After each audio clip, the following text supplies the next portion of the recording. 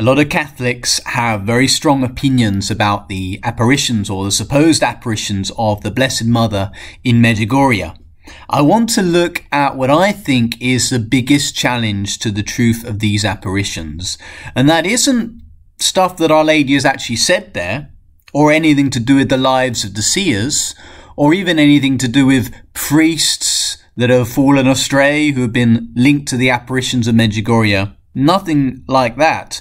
Instead, the thing that bothers me or challenges me the most are the things Our Lady hasn't said of Medjugorje. So we're really fortunate in that the people who are devoted to Our Lady's supposed apparitions there have prepared a concordance, a list of all the words Our Lady has used in her messages at Medjugorje. So each one of us can go on a Medjugorje website and find out, search through the things that Our Lady has supposedly said. And it gets really interesting when you spend a bit of time on these concordance websites, because you discover there's a lot of really important things that Our Lady hasn't been talking about. And it kind of begs the question why. So I want to look at some of these things Our Lady hasn't been talking about in Medjugorje. And then I want to offer those who support Medjugorje the chance to give me a response as to why this is the case.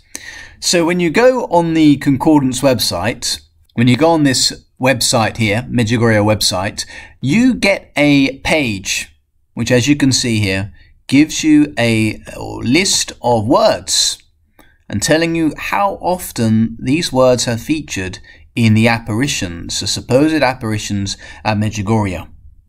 So my first inclination when we start at letter A, maybe it's just me, but the last 30 years or 35 years since the apparitions began in 1984, they've really experienced a rise of the culture of death.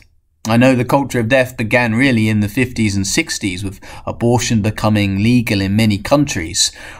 And so my immediate thought as we looked at the letter A was abortion. Has Our Lady said anything about abortion? Has she chipped her hat in the ring in the debate about abortion and in the pro-life cause that so many Catholics have been involved in and have fought so admirably in? Well, she hasn't. Our Lady has never mentioned abortion in her apparitions at Medjugorje. Maybe abortion is too strong a word for our Blessed Mother to use. What about the unborn child? Again, I had a look for that one, and unborn child doesn't feature either. And then when you think more about culture of death issues, what about contraception? There's no contraception mentioned at Medjugorje. Birth control. She doesn't condemn birth control at Medjugorje. She doesn't have anything to say about transgenderism. She has nothing to say about homosexuality. She's got no word of support and encouragement for men and women struggling with same-sex attraction. She's got nothing to say. She says nothing about impure images. She says nothing about pornography. We get 2 mentions of impurity of heart. You get 2 messages of impurity of heart. But, you know, in terms of culture of death issues and culture of life, there's nothing really here in the apparitions of Medjugorje. And I know that's not decisive. Perhaps for whatever reason, Our Lady has not been sent by Almighty God to talk to us about these culture of death issues. So let's think about some other things. And actually, it's worth noting that the website's got a really good search facility as well. And so we can search. You can see some of the ones I've searched for already there. But let's go back to confession. Maybe Our Lady's been calling us to go to confession a lot. And right, we get some messages where she mentions confession.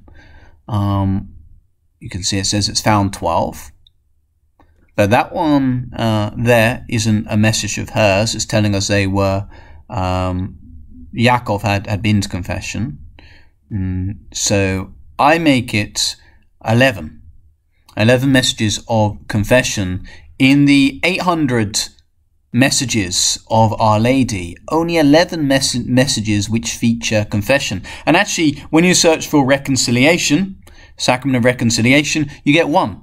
So there's 12 in total messages where Our Lady invites us to confession over the last nearly 40 years. And then it gets, what about something like Mass? Go to Mass on Sunday. What do we get then? So that one, no. That one, no. So this one here is telling us about Satan causing problems in the parish. So she's complaining that people aren't going to Mass there. So 1, 2, 3, definitely there, 85. 5, 6, 7, 8, 9, 10, 11. So again, 11 messages about Holy Mass, calling us to Holy Mass. Again, only 11 in the last 35 years. And what about Eucharistic adoration? Or the Blessed Adoration of the Blessed Sacrament? Let's have a look. Let's just put Sacrament, because that will cover loads of things. And you can see I've already done it. Yeah, so we've got 4 mentions of sacrament. Blessed Sacrament of the Altar. Adore the Blessed Sacrament of the Altar. And then the next one, talking about falling in love with the Most Holy Sacrament of the Altar. That's lovely, that's beautiful. And then the other one, and then you've got, there you go, at the bottom there, Sacrament of Reconciliation, like I mentioned earlier. So there's really 3 messages that talk about the Blessed Sacrament. And although this one here, the words there are beautiful, it's just really weird that Our Lady wouldn't mention the Blessed Sacrament that often. There's no mention of Eucharistic abuses of the Blessed Sacrament. There's no mention of making reparation for sins committed against Jesus in the Blessed Sacrament. And when you think about other apparitions, like Margaret Mary and the apparitions of the Sacred Heart, they were full of a call to make reparation. And in our day, there's so many abuses of our Lord in the Blessed Sacrament. Surely this would be the time to remind us of this. But instead, we don't get that. We get very few mentions of the Blessed Sacrament at all. So to kind of bring this video to a close, let me just give you a summary of some of the other words that I have searched through. So when we look at some of the hard truths of the Catholic faith, some of the hard things that our Lord taught when he was on earth, Our Lady never mentions hell at Medjugorje. She never mentions damnation, the damned, mortal sin, false religions. She never calls all people to enter the one true church, the Catholic Church. She never refers to false religions. She never mentions Islam, Muslims, the need for Protestants to convert, Hindus, Jews, atheists. She doesn't mention any of these things. And surely, if the messages are intended for all people, she should at least tell them straight what they need to do in order to find salvation. She doesn't need to be so soft, so ecumenical, so new church. And that's what it sounds like. And it sounds like Our Lady has become a modernist bishop who is avoiding all the hard topics and instead talks about peace.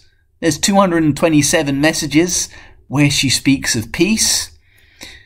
She talks of praying, generally pray. There's 411 messages where she calls us to pray.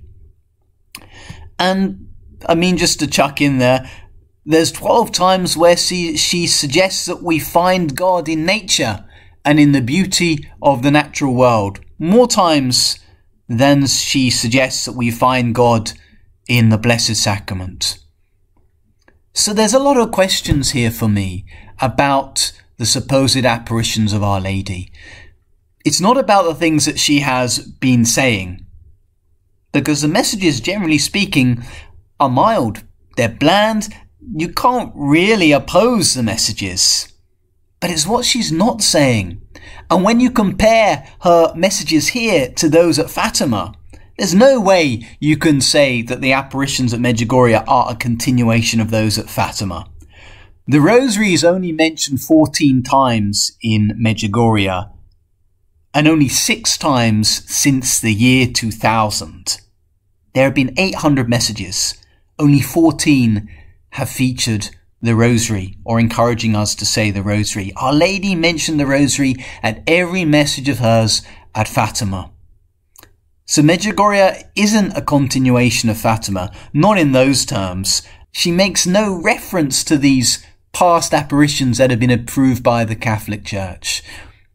So my question to those devotees of Medjugorje, why is this the case? What's going on here? Why is Our Lady speaking like a modernist bishop?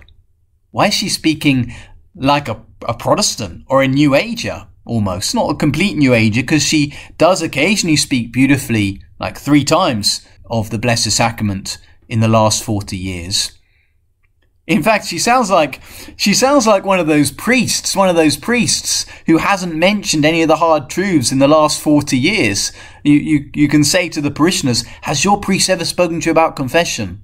Well, if your priest has spoken to you about hell once in the last 40 years, he's done better than Our Lady at Medjugorje, who's never mentioned hell in the last 35 years. Okay, this is just food for thought. I'm open to being convinced about the truth of the apparitions at Medjugorje, but I'd like an explanation for what is lacking in her supposed messages. May God bless you. In the name of the Father, and of the Son, and of the Holy Spirit. Amen.